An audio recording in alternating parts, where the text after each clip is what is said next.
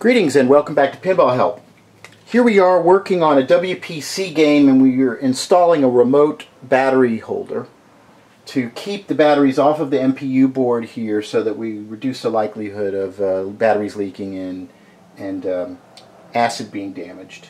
So I've got my remote battery pack here, and we've got the board plugged in. And if there's any confusion when you're plugging in these ribbon cables, you'll notice that there's numbers at either end. Either it'll say 1 or it'll say 23, 24. The red line on the ribbon cable always corresponds to pin 1. So if you have trouble figuring out how it's oriented, remember that the red line goes to pin 1 and it'll be indicated on the circuit board.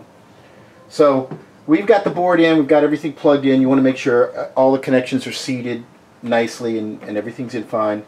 Now we've got our remote battery thing. I haven't put the batteries in yet. But what I've done is I've taken some Velcro and I put it on some sticky Velcro, and then I will take the other part of the Velcro and put it onto this, and then figure out where I'm going to stick this thing. Right there. Okay. So if I want to put it, say, right here, I will just press it to the board, make sure it'll close properly, not going to get in the way of anything. And there we have our little Velcro thingies, and